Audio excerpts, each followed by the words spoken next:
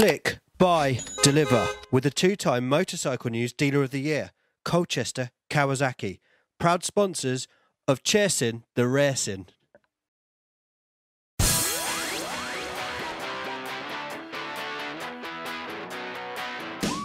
Three, two, one, and welcome back to episode 74 of Chasin The Racin, and welcome back for a third time, a record third time, Mr. Christian Iddon. How are we doing? The ever ruthless Christian Iddon. Well, you only invite me back for a third time because I moaned because 2 wasn't enough on the last time. Yeah, that's it. And for people that are listening in for maybe the first time or missed the other two, the first one was, I believe, episode 39. And that was called Frozen Testicles, and then the second time it was 61 and Tight Sausage. Now both of them are very sort of similar sort of references. What's going on with the I don't know. I think it's because Dom chooses the names. That's what it is. I think that's a common denominator. Believe it or not, it's not me. It's him that thinks about your tight sausage regularly. So it's I don't want to be dragged down under that bus. There we go. Anyway, it doesn't feel like 2 minutes ago since you were last here, and it was just before the season started. I think we'd had a bit of pre-season testing, and this season has literally flown over, and we're both sat with a couple of days before the final round, and we're both in with a shout of bringing our respective titles back to the northeast. So how are you feeling? You know, obviously a couple of days into Brands Hatch. This is just going to be a therapy session, this, isn't it? Here we go. Well, like, you two talk through your feelings, girls. You know what I mean? We could be the only hope of the northeast, couldn't we? I mean, up here we're Well, poor. We've all got COVID. Do you know what I mean? It's bad up here. We could have 2 British titles by the end of the weekend. It is mad when you think I think there's only me, you, and Barry from sort of Newcastle that are at BSB. So the fact that you were doing the region proud anyway, and we're classing you as an adopted Geordie as well. So pretty much a co-host after the third time visiting us. So yeah. you're just on for the job. Chris is looking for a good replacement anyway. So it's you better book your ideas up. And may I just say, I'm very impressed with the pair of you. Even he's done it. He's spinning the Monster Energy cans around, and something about a gross net profit. You know, do you want to talk through that? Well, we're just waiting for the sheets to roll in, aren't we, Chris? We're just waiting for the sheets. Still waiting. For the sheets. So here we are. What night is it? Tuesday night. About to go down to Brands. Let's talk through it. The pressure's building. The pressure's building. I'm gonna throw you both under the bus here. You like you say, you just kind of washed it off there. Me and Chrissy are both on a similar sort of schedule of what we're aiming for. Chrissy's on the good side of it, as in he's 10 points to the good, and I'm on the bad side of it. I'm 16 points to the bad, really. So yeah, there's a lot. It's going to be an interesting weekend for both of us.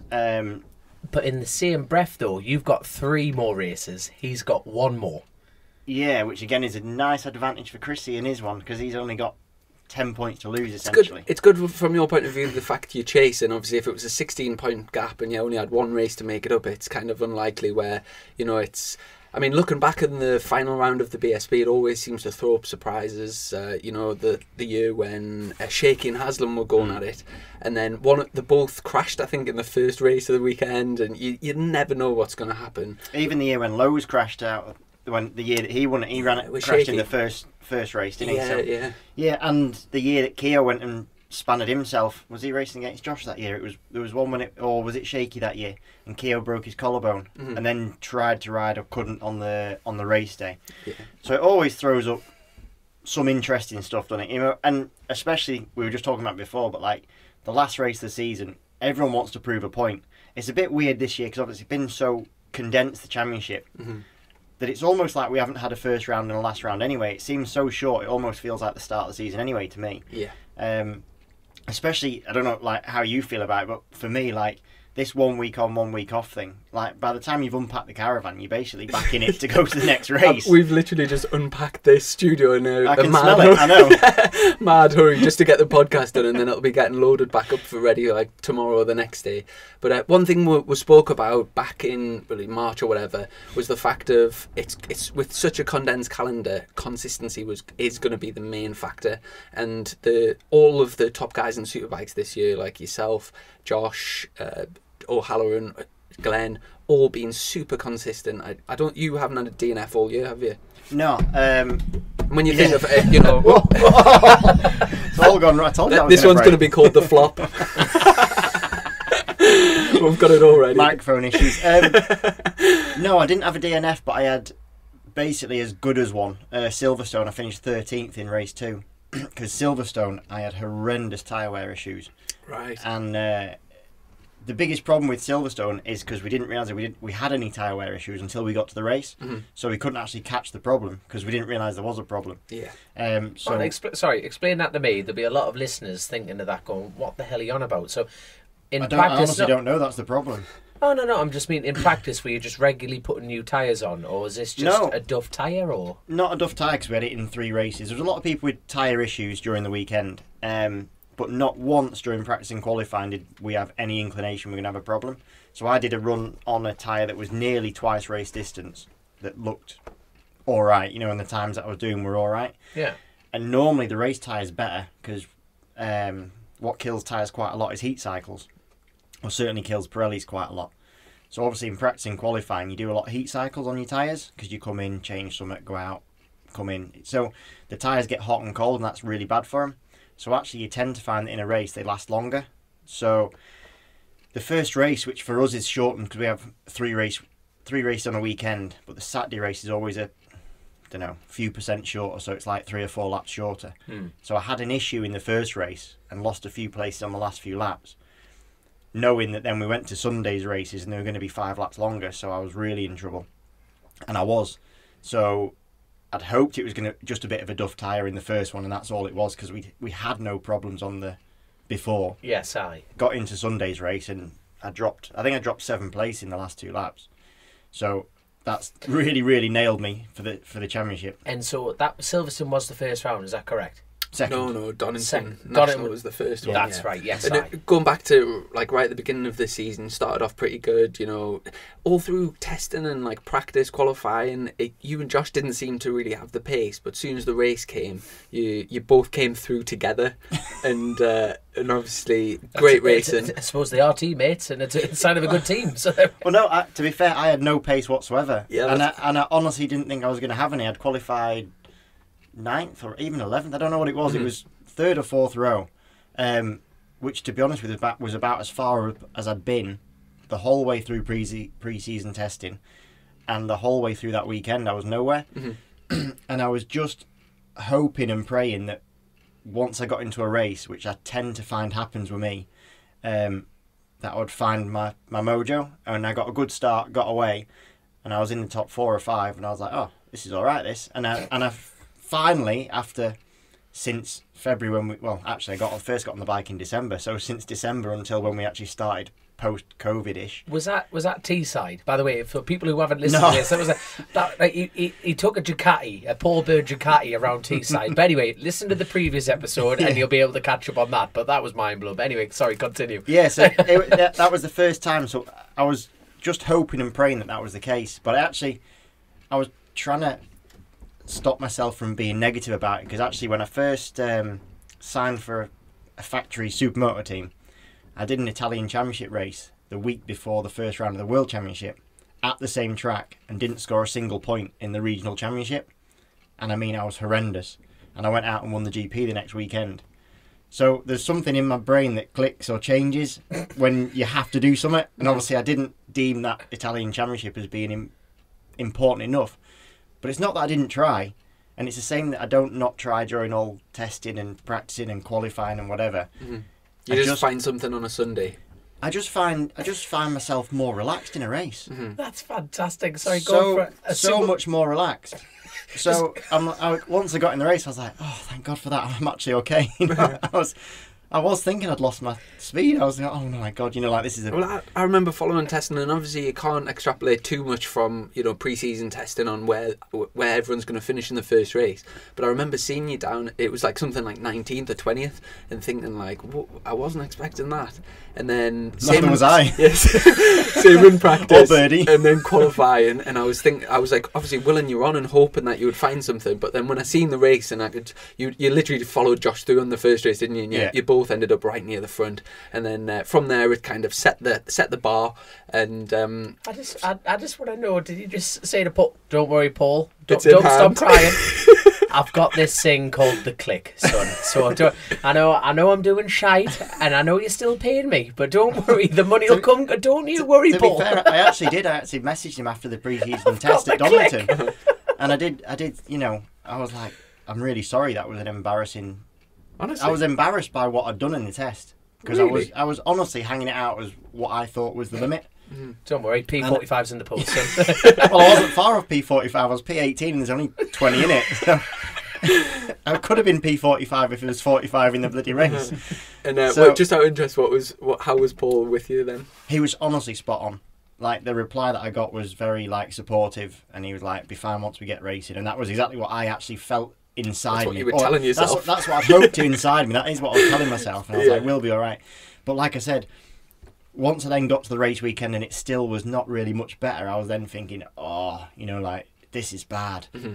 And then finally, Saturday afternoon, something clicked. And then from then on, I have actually then been able to actually help them to develop the bike how I like to ride it. Because before then, I was so far off not so far off the pace, you're talking half a second, but half a second is enough to not be able to give the feedback that you need to do. So only then could we start working, really. It was difficult as well because, for example, Josh had back-to-back years on the Ducati, and obviously when he was talking about the chatter issues and stuff, it must have been difficult from your point of view to what was like chatter and what was just you getting used to the Ducati. It must have been difficult to sort of separate them two things out, and obviously Tommy Bridewell's another one, so quick last year and then has been plagued with problems this year.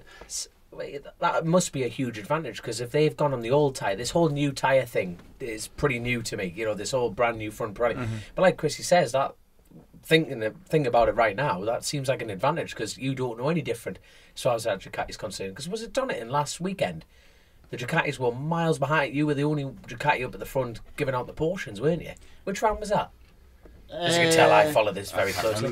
But it's an advantage in terms of I don't know what they had. Yes, yeah. But it's still not an advantage in terms of the things still knock me teeth out as I'm going Have you struggled a lot more with the tyres? Like, I know you were on the BMW last year, but can you still differentiate what, like, the chatter issue from this year? No, because I don't know. Like I said, I don't know what it was like on the other bike. Mm-hmm. But I have seen the data, and there was none. So I've got a really good data technician, and we do a lot of like back to back on what the squiggly lines look like and what they look like now. Mm-hmm. But then the same when actually Josh has mentioned a lot having the issue. Mm-hmm. But I actually said it on an interview the other day on TV. My issue and his issue. Hold on, you're seeing other people. You're going over interviews, how dare you? Sorry, I'm sorry. They give me 30%. But what Josh described, what we both describe is, we call it chatter, but what it shows up on his data logging is nothing compared to what I have. Really? Yeah, completely different. And is that just different riding styles or different setups? Or? I honestly don't know. So we are trying to eliminate it. So Josh has much less of an issue if you look at it on a computer screen. Mm-hmm. And that's not to say that he doesn't feel it as much as I feel it, but if you actually look at the data, his is negligible. So I do have a really big problem with chatter. Mm-hmm. And then we didn't have it all weekend at Donington, and it got to the first race, and that's the first dry race, and it suddenly reappeared. Mm-hmm. So it's an issue, definitely. But it's the same for everyone, isn't it? So everyone's got the same tyres, so you have to overcome the issue. Yeah, that's it. And from this, I'm trying to think, this second round, was that Snetterden? Yeah, it wasn't Silverstone, was it? Yeah. Silverstone was round 3, Snet was round 2. Snetterden was obviously, you went on to take your first British Superbike race win, and that must have massively felt like a monkey off your back. And I bet you got ruined on that evening. I didn't do a racing the next day, weren't we? Well, you nearly got ruined on the warm down lap. Cool down lap. What the fuck was that about? Well, Glenn parked his bike in front of me, didn't he? For a start. Oh, congratulations. You almost took your arm off. For anyone that didn't see that, yeah, so there's a hairpin for turn 2, and as Christian was celebrating and he kind of was looking behind, Glenn came in as kind of offside and slowed down to shake your hand, but you were looking like over your shoulder, and basically as you turned around, you like lost your footing, and you would have to describe it as your arm basically went between the hugger and the rear wheel, and it is a miracle that nothing seriously happened, to be honest, because I mean, you could have easily like lost a finger or got your arm trapped properly. And yeah, well, I don't actually think they run a hugger. I'm not sure, because my arm did go in. So, like you say, I turned around to congratulate, or for Josh to congratulate me, because I really wanted him to do that. So he had actually shook my hand once. I wanted him to do it again. So I turned around and waited for him a second time. And then when I looked forwards, there was like Glenn. I was like, and so I just ran clean into the back of him. And it is amazing how like he was rolling off a little bit and I was rolling on, the closing speed, like how much different it is. So I sort of fell into the back of his bike. Thinking you egotistic prick, stop trying to shake me hand. But like everything goes slow motion, doesn't it? And straight away I had visions of, because the week before at Jerez, the two Sky VR46 bikes had done the same, but they'd gone down. Yeah. And I honestly just could picture it, and I thought, oh, you dick, you've crashed. You know, like I couldn't believe I'd actually crashed, because it properly would have like take the shine clean off a win, wouldn't it? Yeah. Because that's all that people would remember. So my arm went in between his wheel and the hugger that should be there, or there wasn't one there, and the back of the bike. And I sort of ended up leaning on it. I could feel it getting really warm, but I was trying to like push myself up, so I dug my elbow into his tyre. I guess he was trying to accelerate away. He thought his bike was breaking down or something. I think so. He was for the listeners. Let's have a guess at mile per hour. Total guess. Oh, it was only 20 mile an hour tops. It was nothing. But it's 20 mile an hour of a motorcycle wheel burning through your levers. Yeah, well, he's trying to accelerate. He's got 220 horsepower, and my arm's going, oh, please don't, like that. So I pushed once and couldn't right myself. So I thought, I'm going to have to really dig in. So I like engaged all my core muscles, and I really pushed down. And it just came up, and I was like, oh, mint. I was all right. And it was just one of them, you try and shug it off, don't you? You just try and like, oh, that's fine. I seen the picture of your arm, though. You got like a proper blister, didn't you? Yeah, I got a good old burn on it that did blister up. And I broke my finger, and it's been causing me a load of gripe. I didn't break it bad. It was like a hairline. In that incident? Yeah, in that incident. I got like a hairline crack through my finger. And it's been narking me ever since. Oh, cry me a river, princess. Look at it. It's red still. Oh, bless you. I break with that finger as well. Yeah. Do you break with them too? Yeah, them two. Yeah, two. I break with them two or them three. Why would you do that? I think it was from, I don't know. I think it was from the days where you would like brake and then you could feed the throttle back on with that one. So you brake. Have you ever done skills? that? No. Well, tricky. I think this finger, them two fingers. If you did a grip test, I think them two fingers would be more powerful than them two, or there would be for me anyway. I don't know. Don't give me new skills to try at the last round. But he wants 25% if you win it, though. So and then we're kind of going through this season. So that was that win. The win that I did, I actually won it twice because I stopped reading my lap board because I was all peaking at life, and I thought that the second last lap was the last one. So I came round thinking, right, hit all your markers. You've got a lap to go. Mm-hmm. And I was so excited when I got round the last corner and tipped into the left, and nobody dived up the inside of me. And I came up the start-finish straight, and I'm like, why has she not got a flag? Like, where is that black and white flag? And I was like, and I seen last lap on the board. I was like, oh, never. But then I hadn't read my board again. And I had like plus 1.5 seconds, but I didn't realise. I just assumed it was still plus 0 because that's all I'd had all race. Mm-hmm. So I had the the longest 2 laps of my life, because the lap before was the longest lap of my life because it was what I thought was the last lap. God, and then I'd done it again. That's probably maybe a good thing, though, isn't it? Instead of overthinking it. No, it wasn't a good thing. It was horrendous. Obviously, you've been in BSB for years now.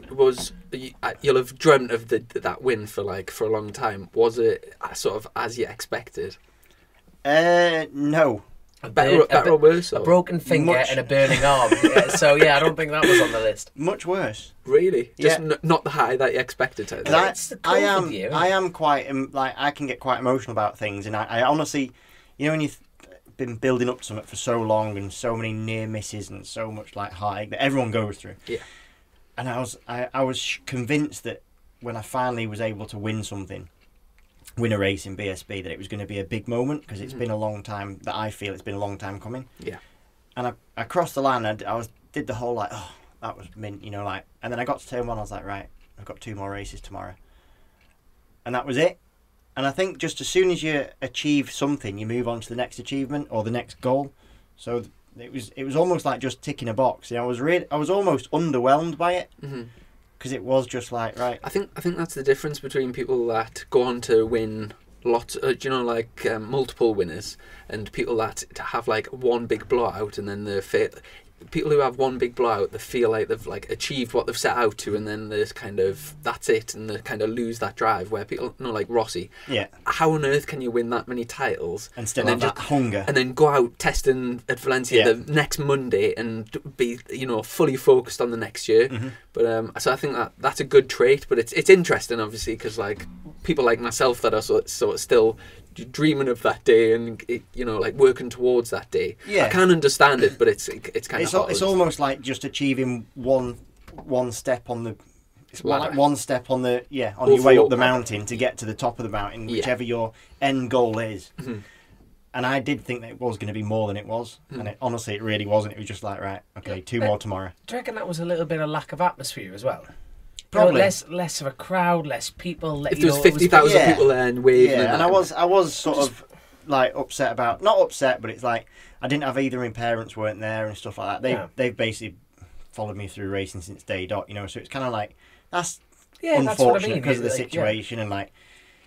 Were they not there because of the COVID or just for other reasons? Yeah, it's harder for them to be there. So we struggle with passes. Obviously, BSB aren't allowing many people in, so you've got to have a good reason, this, that, and the other. So, my mum actually came the following day. She managed to get in on the Sunday, and I didn't win anything. So that's a wasted journey.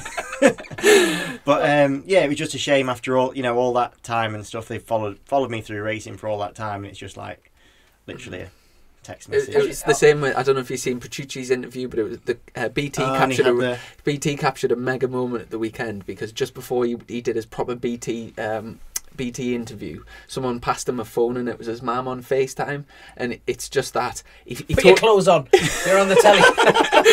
He totally forgot that the cameras were there, and he was just like, it was just him and his mum, and he was like obviously talking Italian, but he was just like thrilled, and he was asking her if she should watch the race, and she was like, "Of course I did, you like stupid." And you can just tell and afterwards he explained that is similar. His mum had been with him the whole time, and she always drives still a man, but for this 1 year she hasn't, and he won the race and all that type of stuff. But no, I think that's really interesting. Well, have you sorry, I'm trying to think of the last two previous episodes with you. Have you ever you must have won Stock 1000 or Stock 600? I never did Stock that. Well, I did one race Stock 1000. I did Supersport for a few years. I'd won a few rounds of Supersport. Right. So no, just when you say BSB, see, a lot of people collectively put BSB as a bundle. I know what you're saying. The British Superbike race is a separate race. I'd done 2 years of Supersport and won a good few. Not loads, but I'd won some race at that. So was that a bigger moment for you then? Obviously more crowd. No, just I think my first Supersport win was way bigger. Yeah, way bigger. It's the same for you, surely. Hold on. My first ever race win, which was at a club race, funny enough, at Snetterton, and that was by far the best feeling I've ever had in my life. And like that, winning this year hasn't come close to that. Even though like there was nobody there, and it sort of was meaningless really to anybody else, but to me it was like exactly. It's what it means to you, though, isn't it? Yeah, and it's. Oh no, I'm just picking his brains now. So it's a bit like that Triumph Triple Challenge was a support series. Yeah. And to be fair, that was the equivalent now to the Ducati Tri-Options, wasn't it? So when you won that, when did you see yourself getting a proper race win at British level?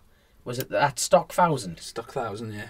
Had to have been, and that was Donington last year on the Kawasaki one. No. Yeah. Was it? Yeah. So that was a bigger moment there. So now you're going to have to win at the BSB level now. God, you've got a busy timetable. It's all kind of expectations, isn't it? And I suppose going into this year, you'll have kind of known that a race win was coming, but it was just a matter of when type of thing. So I bet it sort of felt as much of a relief as it did, like sort of the... I think it was more of a relief than anything else. It was more like... and you proved yourself. It was almost I was able to breathe out, and like that was... And I was actually happier for... I wasn't really that fussed about me. It was more for like... Not just Birdie as well, but for everyone who's ever had any faith in me.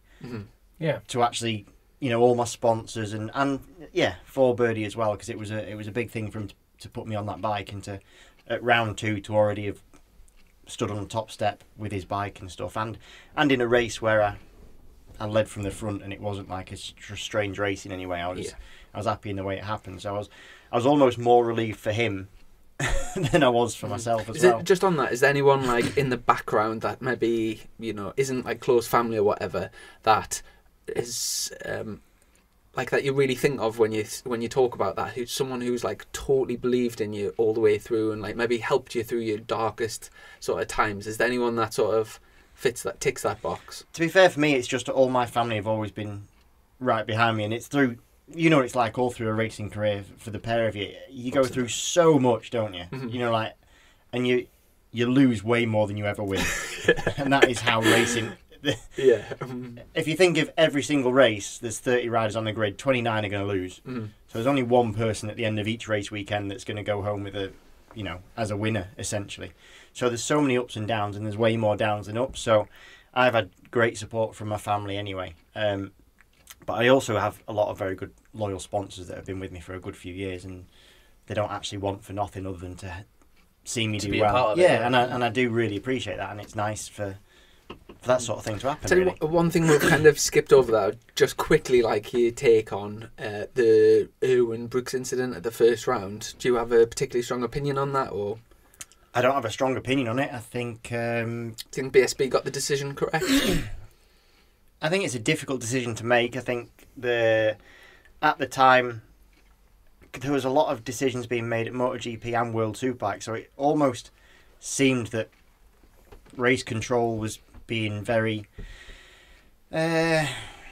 decisive. Yeah, just getting involved in the racing a lot more. But it wasn't just in BSB they were doing it. So it almost as a collective, racing was getting as a sport. We've seen so much thing with like track limits, which gets frustrating to watch. So and penalties being imposed, like Zarco and Espargaro and all those strange things that happened. So it sort of came at the time when there was a real spate of it. Mm-hmm. So that decision, to be fair, if it was a one-off and there wasn't all these other things going on, probably wouldn't have made too much interest. Mm-hmm.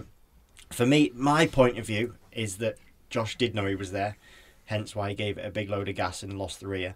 And it was only unfortunate that he rolled off at the point where Andrew came through, so he'd unloaded the front of the bike, and Andrew clipped him at the point that the bike was unsettled. Yeah. Otherwise, nothing would have happened. It is a place that you pass. It's a common place for passing, because I know that one of the arguments was not many people pass there, but I actually think it's a very common passing place. It's a racetrack, you can pass anywhere. Yeah, but I didn't see too much issue with it, to be fair. It was just unfortunate one rider went down and one didn't. Yeah. In my opinion. Yeah, fair enough. Yeah, totally fair enough. And I'm just trying to think of the sort of big talking points through the year. So from after Snetterton, you've kind of always been there and thereabouts all year, really. When I had a look at the points the other day, and there's not many superbike riders that have finished every race. I think there's yourself. The only race Josh didn't finish was that one that he got knocked off. Jason's finished in all of them, I think. Jason's been pretty consistent. And after that, there's people who have the odd DNF. Yeah. But when you look, it's the top sort of 4 or 5 riders have been so consistent this year. Do you know the points off the top of your head? Like where's Josh is then leading? I'm 16 down. Glenn's 18. Jason's either 19 or 20, I'm not sure. And Taz is 35 or 40, I'm not sure. 40-ish. So with 3 races, there's plenty to play for. Oh, plenty to play for. Plenty to play for. And I think like you said before about the consistency thing, I actually think because it's been a condensed year, there's not been the same. We weren't sure how it was going to be, did we? We weren't sure it was going to be like flat out mental and everyone going nuts, or people actually trying to play the long game in a short championship. But it has been both. No, it's been people have been way more. People have been calmer, I think. Like qualifying hasn't been as clean nuts. You haven't had the same people who just go absolutely bonkers, and qualifying's been a bit more normalised. You see the grid tends to be where the finishing places are, whereas previously you get these people who can do one lap wonders, and you didn't really get any strange results at round 1. So I don't think you're going to get too many strange results at the last round. So I actually think that people they've calmed it down a little bit because they know that they have to score consistently. Looking back on your superbike career, this year's been so much more consistent than what you've ever been in the past. has there been obviously I know you've changed teams, but has there been any other changes? Like, sort of, have you approached the racing any differently? Have you maybe like got a coach or a psychologist that's helping you or something? Or he moved a blade and he had to harden up a little. So you go. You've got Nicola Whitten with a slipper. I am a bit of a soft shite. better man up a little, yeah. These northeast lads. I have to sleep in the shed if I don't get at least 40 points a weekend. Who is it, Nicola or Hugh, who enforces that? We all know the answer to that, Chrissy. We all know the answer to that. Nicola enforced it and Hugh's back up. Nothing changed really. Just I've got a crew chief, an Italian fella, and some things we disagree on quite a lot. But before every race, he always says, like, race by race, lap by lap, situation by situation. And to be fair, he says it before every race, and I actually quite like it. And I've sort of taken, and I think that little saying has actually calmed me down coming into this race weekend, because instead of me thinking a million one things before it, because like by now my head would be a jumble, it's more just like, well, don't worry, when we get to the race we'll think about that race, and so would you, when we get into that lap we'll think about that lap. Yeah. You would kind of give a massive amount of credit to your crew chief for that sort of change then? It's funny how just one little saying, and he just puts it in your head before the start of a race, and I quite like that. Well, when Neil Hodgson was on the podcast, he was talking about John Davies, and he'd said right at the beginning of his career, John Davies had said to him, was it smooth and fast or something, or something like that? It was something like smooth and fast, and he said even when he was in World Championships type of thing, he used to just like on the grid or whatever, just think smooth and fast. It was something along those lines, and I guess that's similar, isn't it? Yeah. And then I get loads of things on my pit board. So Sam Neat, who's on my pit board, he's got all these things made up. So we've got they're like thumb emojis. All different. No, it's just all different modes. But aubergines. Yeah, like what mode is that, Chris? Well, what mode's happening? I don't know. Pass. You seeded sexual deviant. Yeah, Jesus wept. There you go. That means portion coming. Yeah, I think we're beating off the track here, lads. He's got all sorts of ones made up. So we've got all different modes. You know, like they have mapping, don't they, in MotoGP that comes up on the dash. Well, I've got all modes, but it's nothing to do with the bike. It's to do with me. So he's trying to control me as well. Because after the Silverstone thing, when I was just basically being a throttle jockey, and it just ruined the tyre and it ruined a load of points, really. So I'm just trying to calm it down. But the consistency thing probably comes from because not having to override the bike so much. Previous years I've had a lot of mechanical DNFs as well. Not so many crashes really. Yeah. But a lot of mechanicals, and mainly the crashes that I've had in the past. I remember, for example, like Aston last year, I was convinced I was going to crash because I didn't want to finish further down the field. So I just pushed to the point that I knew I was going down, and I did. So when you feel a bit more comfortable and confident on the bike, then it's easier, isn't it? You can not that you ride within yourself, because you don't, but you've got that little bit of margin. So I'd say that's a little bit of it. Totally get that. What about in terms of your relationship with Josh? When we spoke to Josh, we were talking about his relationship with Scott Redden, and he was describing how not so much at the beginning of the season, but very quickly it sort of developed into two sides of the garage, and it was almost like two teams within the same team, if you like. Has it for you and Josh, do you sort of share data, or is it do you just sort of your side of the garage and his side? We share data, so the data goes, that's nothing to do with me and Josh, whether we are or aren't friends. So that's Friends, friends. What about friends? Oh my god. He just watching between us. Why not? I know. Because it's shite. You're missing out. No, I'm not missing out. I'm not missing out. It's far from it. Right, anyway, well, little box set. No. I'll box summit, and never mind box setting. Right, come on, let's have an in-betweeners and chill night, me and you, and you'll enjoy it. I'm the big spoon. Anyway, let's continue. The data gets shared regardless. My relationship with me and Josh has definitely changed as the season's gone on. Definitely. Not from my side. I was surprised when it changed. Do you think maybe Josh didn't think of you as much of a threat to start with, and then when you were winning races and dishing some portions, that sort of changed? Or I'm glad you said it, because that's basically what I think's happened, to be fair. Right. And it's interesting that he said we did a Zoom thing for the top 5 the other day, and we were asked about teammates, and Josh had said, and his actual quote was basically saying that it's funny because he always starts off with a good relationship with teammates, and it always seems to go away. I don't see it's that hard to understand that there's one common denominator in that, and that's probably that maybe it's something from his side a little bit. Yeah, it's such a difficult sport in that respect, because it's such a sort of selfish, teammates is the wrong term. It is the wrong term. Yeah. You don't have to be mates, do you? No, it's not even that. It's you're competing against each other. 100%. You know what I mean? You're not like a bunch of competitive sailors, are you, on the same boat thinking, if we don't work together, this thing's going to sink. You are out to absolutely rip chunks out of each other. Yeah. When you think of, like Carl Fogarty always, used to say, like, he used to have to hate his rivals, and it was all part of the racing, and it's nothing personal at all.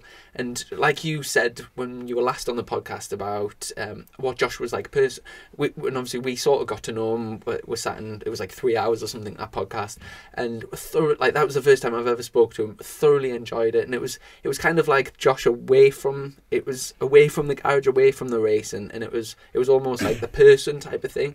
But when it comes to racing, it's your job at the end of the day, and it's each person's different, and obviously he does a good job and gets the results. So if that's what he needs to do to get the results, then obviously it's working for a minute. I want to tread carefully on this subject a little bit. Just it's going out after the race weekend anyway, so it's not like I'm going to try and, or is it? This is live. This is live. It'll probably go out before the weekend. Right. Well. So get the mind games in now. No, well, that's what. It's nothing to do with mind games. It's just being true. Yeah, I listened quite closely to the podcast that you did with Josh. Yeah, and it's very interesting, and some of the things it's really, really insightful, and I did actually really enjoy it. But I do also think quite strongly that Josh came on here wanting to tell a story, and it was very much a narrative that was set, and any time that there was any interjection, you got cut quite short, and the story continued.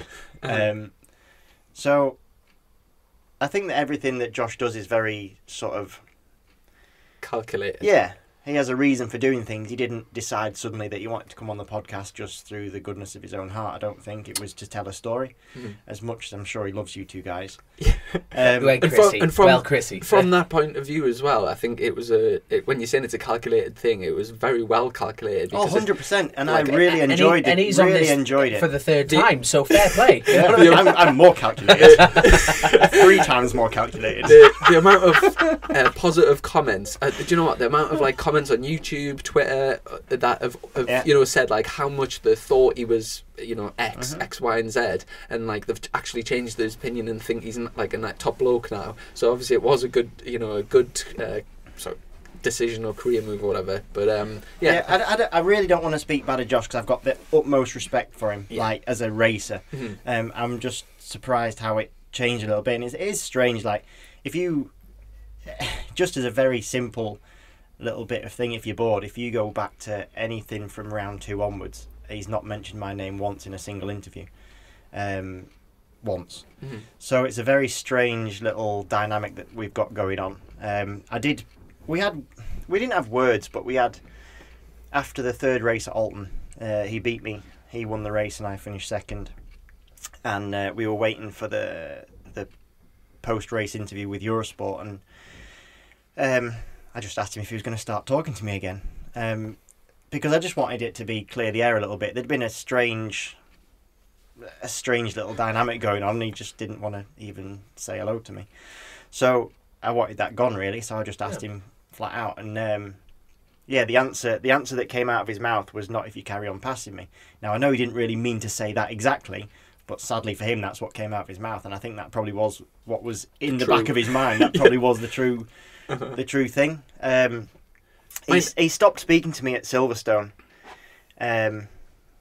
So once he said, "Not if you carry on passing me," he then retracted the comment a little bit, and he went, "Well, I mean like the race 3 at Silverstone when Bridewell passed the pair of us because we ran each other deep." But again, I didn't really believe it because he'd stopped speaking to me at the start of Silverstone, so I don't see how he stopped speaking to me because of a pass I made on Sunday afternoon. Yeah. So yeah, things have changed, but we don't not get on. So it's not like it's funny because I do a bit of track tuition with Whittam, and one of the Eurosport people had overheard our conversation, so Whit was straight on to me going, "Hey, you and Josh were having an argument. What was it about?" And it wasn't an argument. It was genuinely just a little conversation, and it got cut short anyway because we had to do our interview. So there is honestly no bad feelings as far as I can tell. Josh is his own character, and I also take that with full understanding because he is how he is. Yeah. And I actually respect him more for that. So, on track, I respect him 100%. I was going to say we don't have to be best mates. No. It's strange because we have very similar interests and jobs and stuff. So the racing's been, especially between the two of you, has been like extreme. Like considering you're both going for the same goal and you're so close on track. Like it's been, I think, very respectful. Yeah, 100%. Like, really, yeah. Obviously, there was that. I do remember seeing that thing, and you were both battling for a position, and both ran wide, and Bridewell got. And there was like a few. There was a few passes that at Snetterton, and it was kind of. Do you know when lobsters are fighting for like a hierarchy? And obviously there was you out of two. all the predators in the lobsters. world. Lobsters are actually a really it's the right colour. You know that lobsters are a real good analogy because they work very similar to humans. But anyway, used to going for the hierarchy of the who's number one in the team, and it was very obvious when he wins the championship, he's going to go, "I am the top lobster." Top lobster. You know what I mean? when Brookes was overtaking you, you weren't holding back with your passing, and you were firmly establishing that you're not there to follow him for second. You're there to try and win yourself. And obviously, it's interesting just watching from afar of like how that's went on. But yeah, I would say like the racing's been like. At the front of BSB, full stop. The racing's been really, really fair, and I think it has. I think the racing's been very clean so far. There's a possibility it's going to change a little bit this weekend, but I don't think it will that much because I do think that everyone's got that much. Whatever everyone feels off the track, I think everyone's got a lot of respect for each other on the track, and I do think that what it's like in bike racing. It's not a safe sport, so you have to have respect, even if you really hated someone. You would struggle to put a dangerous move on someone just because you just wouldn't do it. Yeah. You're not messing about. You've got so much to lose. Yeah, but no, not just injury side of it. It's like you've got to think about championship points. It's like let's go back to it. Like Andrew Irwin, he's made some rider decisions, good, bad, or indifferent, or anything like that. But the fact is, he's gone for opportunities, and he's been punished, and both not by race control, but quite frankly, socially. Yeah. Hasn't he? Yeah. So, it's also that side of it. Yes, the respect, and obviously you'd struggle. But in the same breath, there is a lot more risk than reward about duffing someone up, period. Yeah. Especially at your level, when you've got Eurosport cramming up your arse, waiting for, quite frankly, a fuck-up. Yeah. Has there ever been any sort of team meetings where like you're both going into the championship? Who's top lobster today? 1 and 2 at the moment. Has there been team discussions of obviously if any like you must not take each other out type of thing, or no? Is that just Birdie gets really nervous, really nervous. So he has mentioned a few overtakes that we've done on each other, and he must get a kick out of and that. he tells us that his butt cheeks are nipping at the time, and I tell him not to worry. But I think he half enjoys it as well. I'm not being funny, but if he wanted people like safe and away from each other, he would pick a fast lad and a slower lad, wouldn't he? He gets the two top. He did. He just didn't realise what would happen. No, but you know what I mean. But there's no point going out there. He's putting the best entertainment on the grid, and he wants to win, and that's what happens when you go for wins. But there's been no discussions really. Nothing coming into the last round. There's been nothing, which I don't expect there to be either. Yeah. Can I ask you something that you probably won't answer? But are you getting phone calls of anyone else at this point of the season? I'm just curious. Do riders start like next year? Next year, of opportunities. I thought you meant rivals. Hello, son. They are. No, but I meant like I'm coming for you. That's it. You're gonna get a Porsche. On that topic, have you signed you were on a 1-year contract, weren't you? Yeah, 1-year contract. Next year sorted, or is it?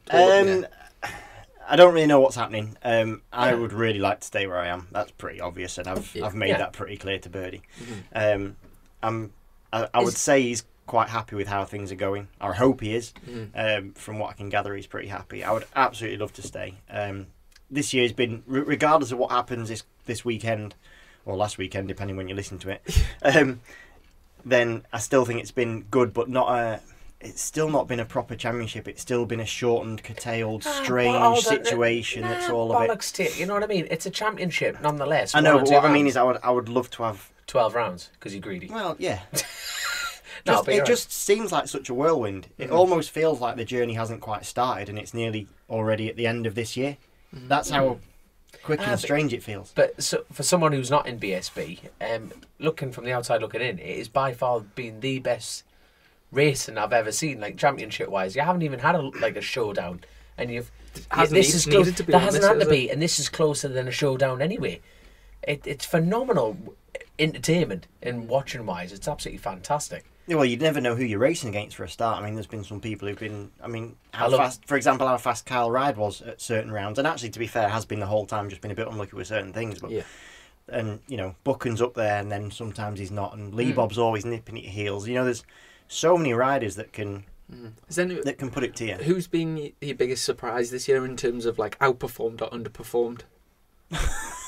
That's a bit harsh for the underperformed. That's a bit on the spot there. Overperformed then. Is there anyone that you've thought, but yeah, I wasn't expecting them to be passing? Not overperformed, but I mentioned two of them then really, but Kyle has been really, really impressive. Yes. I spend a lot of time with Kyle because we coach together, and I enjoy spending time with him because the way that he looks and the way that he acts is actually very different. I don't mean that in a bad way, but he's like quite a... What's his look? He's like Eminem. Yeah, he looks like Eminem, but he's rather than properly analytical, and like he really, really is, and he knows his racing inside out. Yeah, and the way he thinks through his races is very, very impressive. He's unbelievably consistent. I've only ever seen him on a pit bike track. You know what I mean? Even on a pit bike, he can go within a tenth of his time. Yeah. And it's just like you say, he's so analytical. I think he's been very, very, very impressive, and especially at Silverstone. And then another one, it's been a little bit more under the radar, but I think that Lee Jackson's had a superb season. I think the odds on him getting more points than Danny by the end of the season, you would have got brilliant odds. And although Danny's shown glimpses of excellence, Lee's been so much more consistent and is. When I'm riding with Lee Bob. What I've noticed, and I may be wrong, but it just seems like he's very in control of his bike, and in control of the situation, which means that once he unlocks that little bit extra, I think he has got even more to give. Just when you watch him on track, he's not scratching, and he seems to be able to put the bike where he wants, even when he's at the front of the field. So it's almost as if he's got a little bit in hand. Yeah. Now sometimes you ride with people and they are actually hanging it out, and you don't realise. You always think that the other person's got a bit more in hand, but it just when I've ridden with him at a few rounds, he's been impressive. From being on track with the other lads, what do you put the demise of the BMWs and Superbikes to? Obviously, there's quite a lot of BMWs, and they've all consistently struggled this year. You'd have to say sort of either Brad or Luke Mossey's been the best out of them. But the likes of Hickman's a safe bet for the showdown every year, and he's been nowhere this year. It's not worked for him at all. Barbara has been nowhere. I mean, Hector, the world's best caravan, wasn't even anywhere at Donington, was he? So what's the world's best caravan? Oh, he's a full on just hitches on, doesn't he, in qualifying? You ever seen him? Oh my God. He puts his safety catch on, he plugs into the electric, he's away with you. Oh, he's horrendous. The trouble with Hector Barber is he forgets he's getting a tow, so sometimes he then passes you and then loses his head. Really? So yeah, he tries to get a tow in qualifying, and then he outbrakes you, and then he's like, where do I go? He struggled so much this year, hasn't he? And he's a class rider, but for some reason, all of the BMWs just seem to struggle. Hickman to me is obviously, for most, is the biggest surprise. Yeah. Speaking of surprises, do you know where he's going next year? He's announced he's got a new ride for someone. Come on. I think, well, I don't know. Honestly, I don't know anything like underhand or not underhand, but I don't know anything about anything. But I would assume it's all the similar setup. It's just going to be rebranded or renamed something different. Right. Is as far as I can deduce from it. And I would assume that it was going to be on a different bike. Interesting. No, because that's what brought my question forward. You know, at what point do the cards start shuffling? I know it's all behind closed doors, these conversations, but it's interesting when you think how many deals actually get sorted even before the final round. Is Brooksy signed for next year, or is he still? I don't know. I really don't know. This year, I think it's been a bit more strange because you've not had that sort of. By the time you get to showdown sort of time of year, that's when the conversations are starting, and I think everyone's been almost that busy with getting through the racing that things haven't really been as fluent. Yeah, yeah. Most of the signings are actually some of your not the biggest of the names, if you know what I mean. Not the top 10, for example, in the series. The ones that have signed up already. Not the top lobsters. Well, no. Normally, what happens is it starts from the top lobsters that get signed up, and it filters its way down. That's the normal way that racing goes. So, yeah, of course it is. For example, last year Brookes was the top rider that was going to be staying in the championship. So once he found his place, then it sort of filters down who's left, and then it sort of works its way down, and you find your place in the team's pecking order. Yeah. Whereas this year, a lot of the teams that are a bit further down the rankings for whatever reason seem to have signed up their riders quite early on.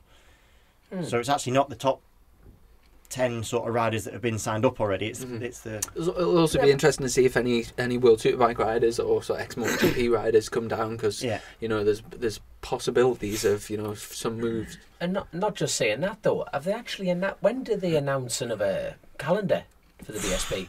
That's another Boris, don't you? That's actually a really interesting point. It is. I think it's a bit of a delayed season coming next year. Oh, I mean, it would make sense, wouldn't it? Of course, whether the climate we're in and all that jazz, but it's also abroad testings. There's a massive question mark over that, isn't there? No, but like CRMC, Thundersport, provisional. Like obviously the lower club meetings, they haven't been able to confirm anything as such, but but what it has shown this season is that the season can be run in very difficult conditions, which is very impressive. Considering at the beginning of this, it was very much Stuart Higgs was quite open about it, going, if we can't if we can't get any spectators in, we possibly might not be able to do the full championship, even a compressed one, but. Fair play to Stuart and all the team and everyone to be able to continue the championship, because by meeting number 3, because they were classing you as your class, as each race is around, which is a load of crap. I mean, but it's like sponsors. I mean, racing's difficult. I suppose racing's difficult to. The sponsorship side's difficult to sell at the best of times, but with not having any spectators, it's making the job so much harder. And I think the good thing about bike racing, I think, is people that are involved in racing and sponsoring side. There's a massive passion element. You wouldn't really do it from a pure business point of view. It's maybe a difficult sell, where the likes of the main sponsors, you tend to find the owners of companies that are doing well and they love bike racing, or they know someone. Or again, I mean, that's a really, really valid point in terms of if you actually think of pure branding on motorbike racing, it's very difficult to get the return from a pure branding perspective. One, because basically our billboards are far smaller. Like if you go to sponsor a touring car team, for example, you've got a massive car to put your logo all over. But then, like you say, a lot of it is from a passion point of view. But then those sponsors would then also like to be involved. So the fact that this year we've had such limited availability to have anyone on site, so when those sponsors would like to come along and not be involved as in actively involved, but be within the race atmosphere, and you can't do, that's when it becomes difficult, I think. So I do think it's been an amazing championship to get through, but I do think it'll struggle. For example, I know that obviously BSB's run this year with no spectators, but it must be a huge loss financially for them. It's got to be at least £1 million on the gate each weekend. It's got to be, isn't it? It's massive numbers, and then everyone buys a burger and everyone buys a T-shirt and everyone, it's sheets. Yeah, sheets on sheets. 25%. 25%. No, but the mad thing, while we're talking about the demise of motorsport, you know, it's Mervyn White stepped down from the Northwest 200, so someone's got a big pair of shoes to fill their massive pair of shoes. I wonder if we'll get in touch with Dishy Wishy. I wonder if he can help us out a little. There we go. That's an inside joke I have no idea about. There we go. Rishi Sunak, man, the Chancellor. He hands stuff out for all sorts. Loves it. They've just given nearly £1 million to Beamish Museum, man. Keep them running for the arts. Surely for sponsorship. Surely BSB should be able to. No, like the furlough Beamish Museum, Ducati Racing. A man can dream. A man can dream. No, the all sponsor Vision. What's that? Vision Track. So they do like camera systems and like GPS and all that for lorries, or mainly for fleet vehicles. Mm. Team launch was well posh, wasn't it? Well posh. Did you see that? The Shard. No, the Shard in London. Is that the tallest building in London? I don't know. I didn't dare look down. There wasn't much above me, that's for sure. So you scared of heights? I'm not keen on heights. What? No, just do you know what? I don't like them because I have that irrational thing where, you know, like, for example, if you walk past an iron, I have to touch it. And if I walk over a bridge, I'm scared. Do you know how many people are going to stop you racing this weekend? No, all your competitors are going to be putting hot irons out. You'll touch one, guarantee you'll touch one. Like whenever if you walk across a bridge, and I get like a fear that I'm going to jump off the bridge. Really? Yeah. Not because I want to jump off the bridge, but just You think, oh, I wonder. No, just I think my legs are going to do it. I'm like, oh, they're actually going to do it, and I have to keep walking and get away.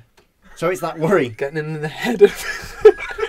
What about magpies? I'm sorry, but this is very rich coming from me, but you need help. Do you ever have those little irrational little things that you thoughts and no? Do you ever get it when you're racing? I get uncomfortable when I get like an uncontrollable erection now and then, but it's about that. That's about the Which is why you're always sweating. Naturally, it's sitting here. That's why the table's low. So occasionally when you get a thud, that's me.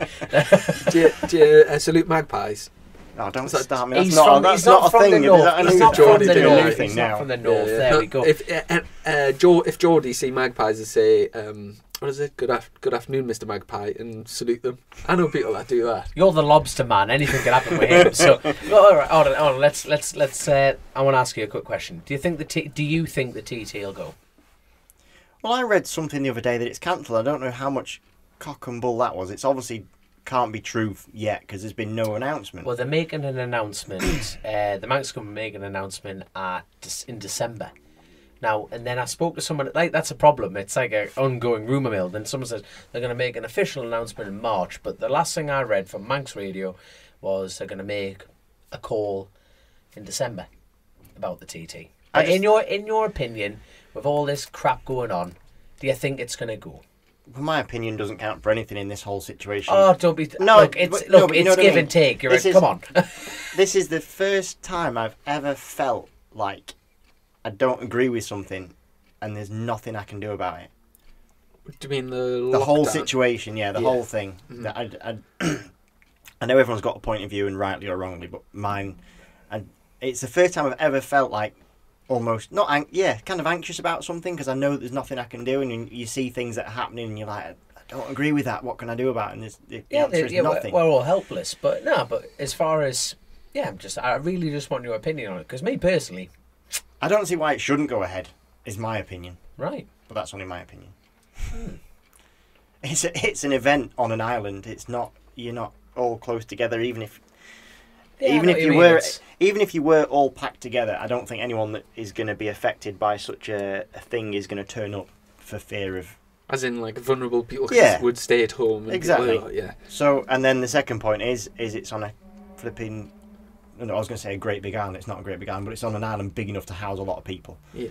So I don't see why it shouldn't go ahead, but I don't see why we shouldn't have spectators at Brands Hatch and all sorts. I was down at Donington at the weekend at the No Limit, and it was so nice finishing a race, going down Crane Kids and people waving, and I was like, there was maybe a couple hundred or whatever around the track, but it was so nice to like wave rather than wave at marshals, but like it was so nice to like get a bit of clapping and photographers out and about. But in club racing, you're quite egotistic, aren't you? Oh, they're all here for me. I'm just going to lower my zip a bit. But I think in club racing, it's seen a lot more people through the gate, spectators, because it's restricted. Yeah, it's becoming because they can't go to the elite sport, whatever's classed as elite sport events. Mm-hmm. So like they can't go to BSB, they can't go to touring cars, but they will go to the club event car race or the club event bike race because they're starved of bike racing. So we'll go and the world is mad at the moment. Like the other day, I've just joined this gym and it's got a little like a swimming pool and jacuzzi and stuff. And I was sat in the jacuzzi with about 10 other people, and I was just thinking, legally, I'm not allowed to go and see my sister. Mm-hmm. And I'm sat in a jacuzzi like 10 other, and like this is legal. And I'm just thinking, there's no spectators allowed at BSB, but this, and it's just madness. But hey ho. We digress. Digress. One other thing I seen the other beautiful new helmet design was it the you looking at helmets again, Chrissy? Lobsters and helmets. This is what you're about. Do you know how you and Josh have got such similar helmets? Mm-hmm. Was that planned? In the wet race, we wore very similar helmets. The blue ones. Yeah. No, so I run HJC helmets, and all my helmets have slightly different helmet designs. Like the Monsters Inc. one was mint, the green one. Yeah, that was a good one. That's a normal design, and actually this year, so they brought out a Superman one, and I've worn that for a few rounds because I really like it. So they often say, "Oh, will you wear this one? It's a standard design." Edition, yeah. Some of them they asked me to wear one a few years back, and actually me and Emlav had to toss a coin for which one was going to have to wear it, and I lost. Because there's certain, like, I'm not into like the Marvel comics and all that, and it was a Venom and something else, and it was just horrible, and you were like, oh no. But actually I wore it, and the comments on the internet and stuff, like, people love it, so it's obviously just a taste thing, and I don't have great taste. However, this Superman one that I'm wearing at the moment, I really like it. Which looks horrendous, by the way. No, I'm joking. So is that a standard design? The Superman one is a standard design, yeah. Right. And it's dead nice. So and I've just continued to wear it. Because he gets 25%, Chrissy. So 30. 30. And my wet helmet design, it just happened to be Josh got this new blue helmet, and my wet helmet was the same colour, so it looked mint, to be fair. It was just in that race. It looked very, very similar. But yeah, all through when I was motocrossing, like, to have your own painted helmet was the be all and end all. Mm-hmm. So I remember being a kid motocrossing, all I ever wanted was my own painted helmet. And I remember the first time I got one, and it actually wasn't painted for me. My dad bought it off someone else, so it wasn't my design or whatever. And it was just the best thing I'd ever got. And I remember actually crashing pretty much the first race out, and I cracked the peak, and I cried all the way home because I'd cracked the peak on this thing. But now that I'm in a position where you can I'm able to have painted helmets, I like try and make the use of it. So that's why I have different ones, because I almost want to have different designs and something slightly different. I just think it's the most amazing. Who does yours? Paint Nation. Yeah, I've got them on Twitter. They do some mega ones. Yeah, really, really nice. He does a great job. Mm-hmm. Well, do you have any lucky charms when you go racing? See, me, I've got to have green. I've got to have green on us. I don't know why. I feel weird without. I'm not, which is weird. I'm not superstitious in anything. I walk under ladders and cats across the road, all that crap. But I feel uncomfortable. And where did that come from? I don't know. Well, my dad raced spikes, and he's always, as a joke, because he was a civil servant for the Forest Commission. And for a joke, it was a running joke, he always had a green tree, like the Forest Commission logo, on his lid. And unfortunately, my dad's had been in some seriously, seriously big crashes. And I'm very lucky that he's still here. And it's just it's been that ongoing thing that he's always had a green tree on his lid. ever since I've gone racing, I've gone, yep, slap that on. But everything does stem from somewhere. That's why I ask, because everything, you say you're not superstitious, but you're massively superstitious because you've got this thing about the green. Just that though. It's just like that. Like everything else, it can go to tits. But I tell you what. Speaking of going to tits, I would like to introduce you to someone. My brand new crew chief, who's involved me in motorcycle racing, and I would like you to meet an absolute living legend, Sugar Tits. Sugar Tits, get yourself up here. There you are.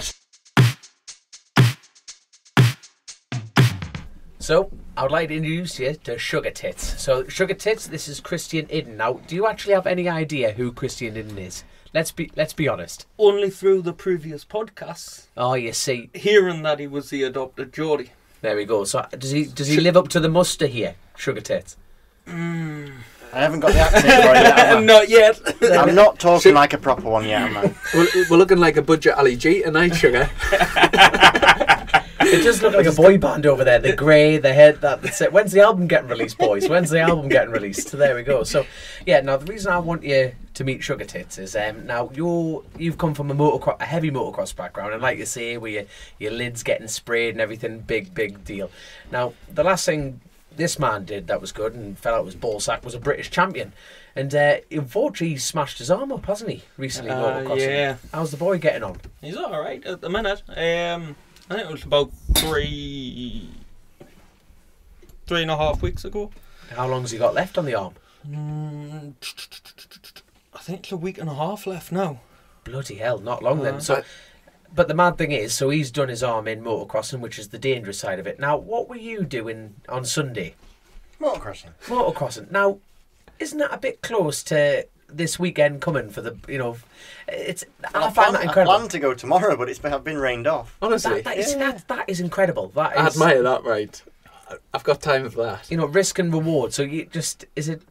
No, but you see, like, we were just talking about that previously. Your attitude towards step by step, lap by lap, situation by situation. But I'm not going to lie. If I'm going to come home and win a championship at British level, I wouldn't be motocrossing. Think positively. Back yourself. Well, just because I like to ride a bike as often as I can, because I just think it's mint, and I think you end up, even though I'm not riding on a road race bike, I think it makes a big difference. You think you get to a race weekend almost sort of in the motorbike riding mindset. Mm-hmm. So I've for 2 or 3 years now, I've always tried to go motocrossing on the Wednesday that I leave. I tend to leave on a Wednesday afternoon like I am doing tomorrow. So I would have gone motocrossing, washed the bike, jumped in the caravan and gone. Do you know, you mentioned Sugar Tits, it's just suddenly, it was like a, what's the word, like a eureka moment. Do you know, a couple of ages ago you were talking about woodland treasure, like when you find porn in the woods, right? Now, have you never seen this? What's woodland treasure? Woodland treasure, right, is when you find extremely weird things in laybys, woodlands, or on work sites. Now, we've come from a work background, but basically, we've at work, like, used to find bin liners of porn mags, like ripped up porn mags, and I found a suitcase filled with gimp gear and all sorts. It's been a right like woodland treasure. But the best thing is, everyone puts their tools down and goes, "Lads, come have a look what I found out here," and everyone's like, "Right." Dropped it straight over, and everyone's just throwing around butt plugs and stuff like that. This is mint crack. I tell you what, I came. Where are you going with this, Chrissy? I discovered some. I'm worrying about this. It's got nothing to it. I've discovered some Instagram treasure the other day. Do you know Marco Melandri's missus? Have you ever seen on Instagram? My goodness me! Have you ever came across? Can you hand me phone over this? Have you ever done what? Sorry, Chrissy. Have you done Marco Melandri's missus? Yeah, you. Is that Dom's phone? That is I. For anyone that's listening, if you're wanting a little a treat, get on. I can't remember her name, but go on Marco Melandri's Instagram and check it out. You'll thank us later. Where did that come from? Sugar Tits links in my brain, and just you're the second of just part tits. Of that. Oh my good God! But no, so like if you haven't caught up with the last 2 episodes, I've actually had a go at motocross myself. Now, normally, as every rider, you get an opportunity to defend yourself, and I thought, I'm going to be a little bit different and actually deliver the truth, unlike every other rider, and sugarcoat stuff. So, I've got Sugar Tits here, pretty much to explain my weekend. I had a go at sand racing, and it's horrendous. Absolutely. Have you, obviously, you've raced, and what do you make of sand racing? Like, sand tracks, should I say? Well, motocross on sand is what I think is the hardest way to go motocrossing. Because it's mint if you ride fast, because you sort of float across the top of the sand. And if you roll off, you just sink, and I'm assuming that's what you've done. Well, here we go. This is your shining moment to tell the world how I... Sunk. Well, quite how I literally. got on. To be fair, he wasn't that bad. I've seen worse. So was it... Was it Sherwood Forest? I were down at Sherwood Forest, Mansfield area. Right, and did you not enter Dom into the expert class or something? No. Damn right, I did. Second time ever. Second motocross, fifth time ever on a motocross bike. You'd be alright in the experts. You'd be alright. He's safest, isn't he? No, that is a good point. If you look at the riders on the line, the C class, they all just roll round and going to overtake you. Normally, it's just a throttle jockey chance. B class, they're getting there, but they're still game on taking you clean out. And the experts, you've only got Brad Anderson and Lewis Hall. These are easy. Now, hold on. So, right, at this point, he's filled me full of confidence with sweet, sweet lies. I'm thinking, all right, yeah, no problem. Why would a friend of mine lie to me, Christian? Why would he lie to me? This is obviously a very... You guys, be all right, man. You'd be all right, mid-pack, no bother. So, obviously, I took that upon myself, and obviously, listening to the show, everyone thinks I don't do any homework. I did a lot of homework. I found out who these names are and who they belong to and all sorts. And pretty much I worked out the difference between a B rider and an A rider is around about 30 seconds a lap quicker. So at this point... And if you're Brad Anderson, a newly crowned world champion. Do you know how old Brad Anderson is? Go on. 39. He's 40 next year. Is he just He's a legend. Is he just won the world championship? Yeah. Did he not just win the two-stroke world championship? The AMX. Come on, I'm motocross expert. Mate, I don't follow it that often unless I'm there on the weekend. No, I think he... I'm not sure if there's another round to go. Oh. Yet. We did win the last European. I think they're doing 2 meetings in Italy not long ago. And how did you find it then? So at this point, so Brad is standing there, his mate who does loads of like electrical work with, he set up this team called Team USA. So at this point, this is a team event. Now, what I've discovered is everyone at these motocross events is, in the professional terminology, sandbags. So you've got A lads at like North East Club meetings who have entered in the C's. And then you've got pretty like semi-professionals entering the B's, and then you've got world-class stamp in A class. So at this point, after discovering all these facts, I hit the panic button and began to shit myself, Chrissy, I'm not going to lie. And I talked through now there's 35 people in the team?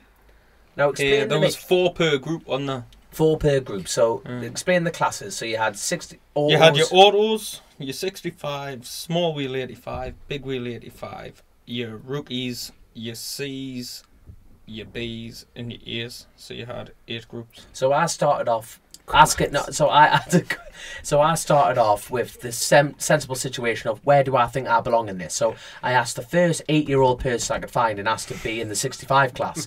At that point, I would still got my arse handed to us, and then worked up the ladder from there. Then I met, what was his name? David. David Softly. David Softly, if you are listening to us, thank God you turned up. So basically, this guy turned up, just wanted a cigarette, so gave the man a cigarette, and we proceeded to swap class after that. And my God, I did not get chucked in the deep end, Christian. Without armbands, nothing. I got my arse absolutely handed to us. And this is after announcing to me dear Gran, right, who doesn't really like me racing motorcycles. She goes, "What are you on with this weekend, son?" I said, "Oh, it's a hell of a weekend, mind." She goes, "Wait, what's on?" I said, "I'm racing at international level at motocross." She can't see a nut. I'm riding for the US of A. Bearing in mind, his electrician mate just came up with a team name just to take the piss. So my gran there thinking I'm an international motocross rider, which is fantastic. So with a new passport. With a brand new passport, that's exactly it. So I went off into the race. Oh my God, mate, it was so quick. And riding in sand, like you just said, like if you ride quick, you don't sink. I sunk on every bit of that track ever. And then I proceeded. Well, it got soaking and it got ruttier and it got wet. Now, the thing I find amazing about motocross is the concentration level. Now, when you go short circuit or even road racing, you can hit the same bump consistently every lap. You know, the tarmac doesn't change dramatically. Yes, you can have different like surfaces, like such as water, oil, grease, whatever. But like when you go motocrossing, every time you go into that corner, it is never ever the same. Surprise! It totally is, and you just that reaction time, it was totally phenomenal. How you were standing, mate, I had my body position all wrong, me like language and all. I was as useless as Superman's cape. I was just hanging off the back of this 450 going, just go fast, and I was just like barely jumping, barely doing this. I was up, but I tell you, it was just absolutely phenomenal, to the point I absolutely massively made a mistake, and I only learned this mistake after I injured myself. So it got soaking like it's raining right now, and it's called a dab, and I'm not talking that stupid bloody thing kids do with their arms. I put my feet down, my leg got stuck, and the bike proceeded to go forward. So, and I felt like I spent a night with the Playboy Mansion. My groin was gone, like totally gone. And this man here, Sugar Tits, who's been, you have not competitively raced a motorcycle. It'll be an easy. How long Hayden's competitively? Go on then. so he's got Hayden will have been 2-year-old or something, so it'll be 8-9 years ago. 8-9 years ago, and he was on a 125, and he's considerably slimmer. He used to fit in that top. I was going to say. We just had a bit of battery failure there, just as we were discussing Craig's kite. Just starting to rip inters, went it? Fatherhood's been good to you. Tell you what, mate, speaking of motocross, I'm going to have to get I'll give you a call as soon as the season finishes. I'm going to have to get out, because I got that KX450 at the beginning of the year, and it's had about as much use as Anne Frank's drum kit this year. It's just, but I'll be straight out. Soon as Brad's is over, I'll be straight on the phone. You can teach us how to ride, because I'm not very good. This man could, because we had to, like, after I knocked me leg, like my top of me groin there, Sugar Tits stepped in for us, mate. So after 8 years being off a bike, I tell you what cheered me up to no end is that fire never goes. It seriously doesn't, right? So there's him. So at this point, we're trying to keep it secret. Obviously, we've had a quick chat with the organisers and said, look, can we do a quick swap and everything like that? Swap details, blah, blah, blah, everything's kosher, everything's good to go. So he's rolled up on the B grid like that with my lid on that fits. He's got boots which is a size too small for him. Just and one. I tell you what, right? That zip, right, would have killed the next man he breathed out on. It was all together.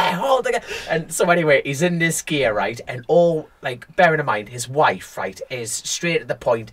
His son is even straight to the point. His daughter Olivia, considerably to the point.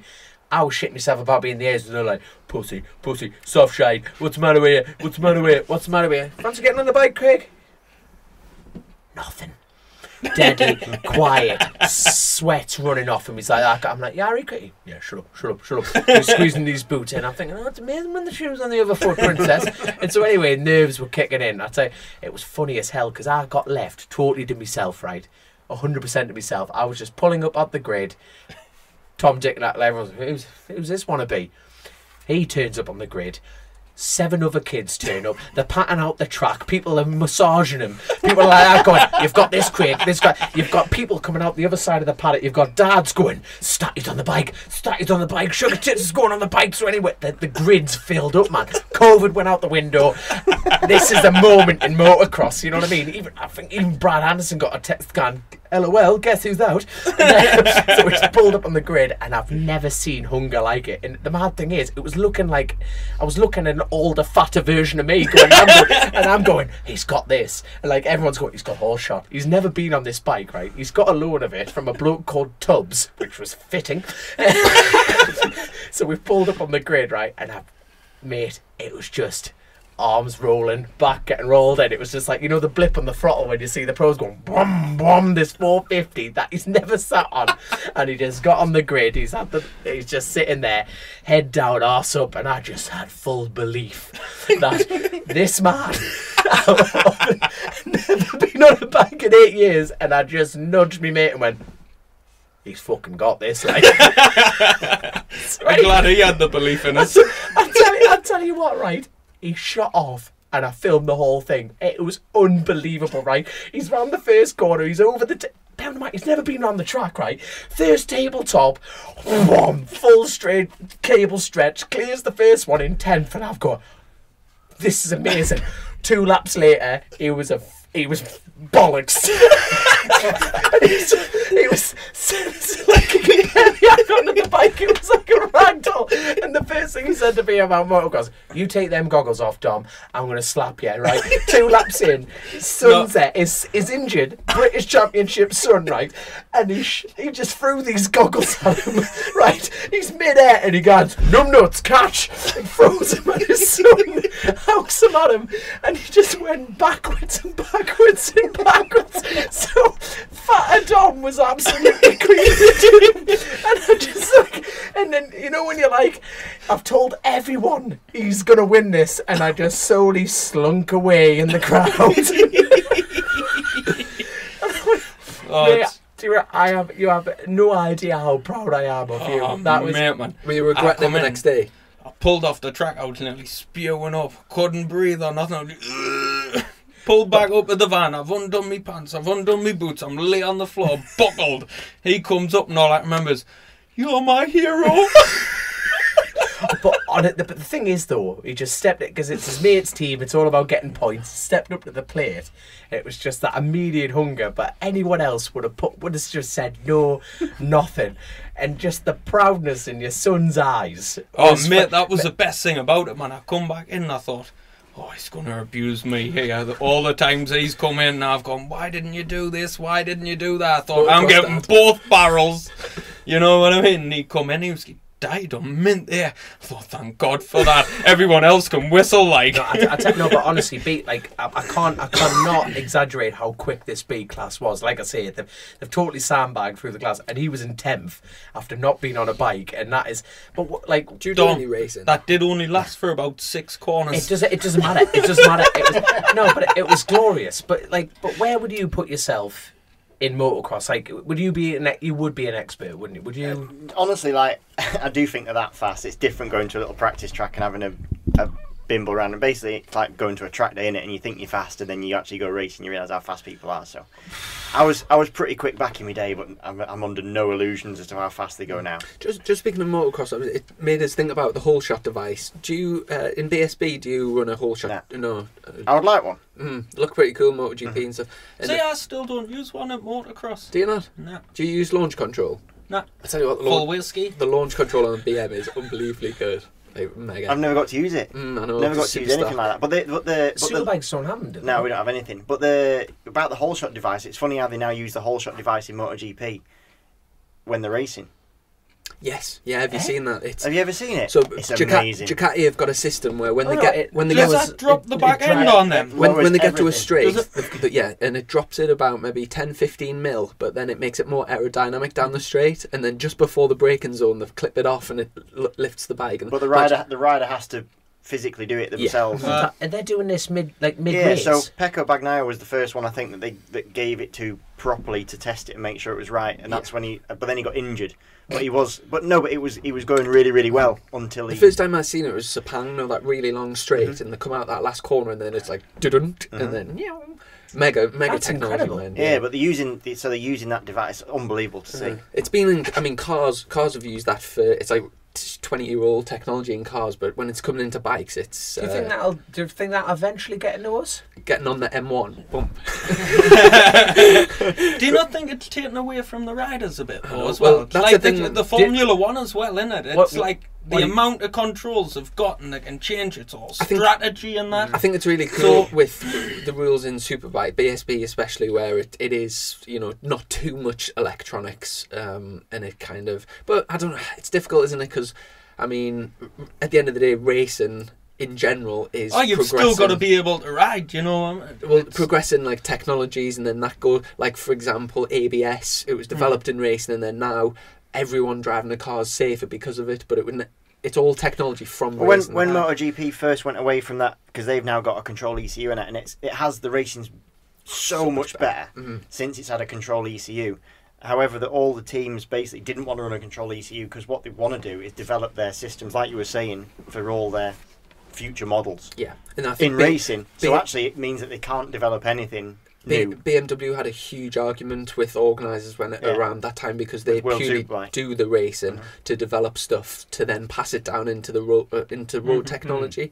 So they can't really justify just doing it just for racing if it wasn't for that reason.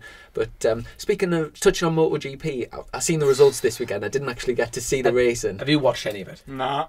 Christian's going to be our go-to person for this one. Well, I watched it on the turbo, so I was also blowing out my backside. So. MotoGP this weekend was mega.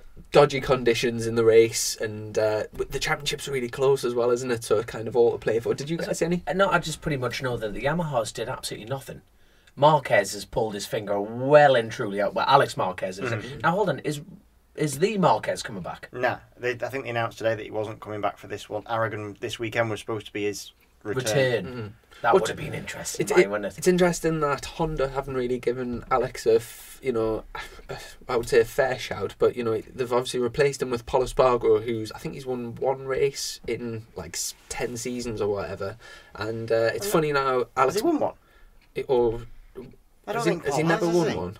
I don't know. I think that is actually a stat. He's never won one, or he's had he hasn't done extremely well, has he? Bear in mind he's been on the same bike as Tech 3. He's had some good rides, and he hasn't really done that much, and he's been given the factory Honda ride. But it's funny that now Alex has sort of upped his game, and I know dodgy conditions. You can't say too much, but Alex Marquez got his first podium, finished. Was it second? Second, yeah. Did Crutchlow crash again? Yes. He did. Is he got a ride for next year? Or was that what's all that about? I think the rumour mill is that he's going to Aprilia, isn't there? There's not many seats left, is there? Anywhere. They're all well. Aprilia, I think, are waiting to see if Iannoni's been on drugs or not been on drugs. He's going to be on drugs, but Bradley Smith was on the Aprilia, wasn't he? And he was flying, so he was doing mental. Literally, literally. This year. Because he went to motocross, didn't he? He went from MotoGP, then he had a dabble at motocross, and then he's gone back again. So Bradley Smith. I was just doing for training. I wasn't training. I thought he actually got a KTM ride. No. Hey, if you listen to this show, you'll take what I say. So, yeah, he was riding the KTM. You're damn right, yeah. Yeah, he did a fantastic job, yeah. Sugar Tits passed him on the outside. No, but so Brad Smith was P1 in the first session, which was amazing. And actually, he was up to about 7th or 8th in the race when he crashed. But still a mint ride, considering his teammate finished just about last. I think Aleix did. And obviously Petrucci getting another win, which I think everyone's a Petrucci fan, really. It's hard not to be. Such a cool guy. And the talking point has got to be that Moto2 race.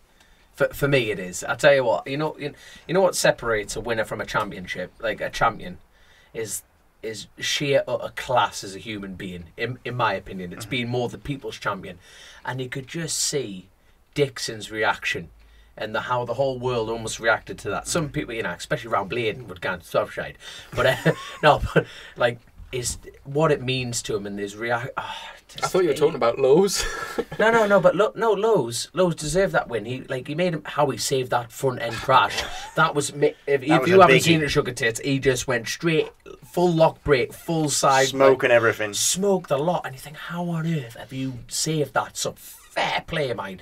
But he was reeling him in. But more importantly, I think what impressed me as far as him being able to keep his job is how Dixon reacted to his pit boards. He full on responded. It was really impressive. Lowe's reeled him in from nearly a 2-second gap.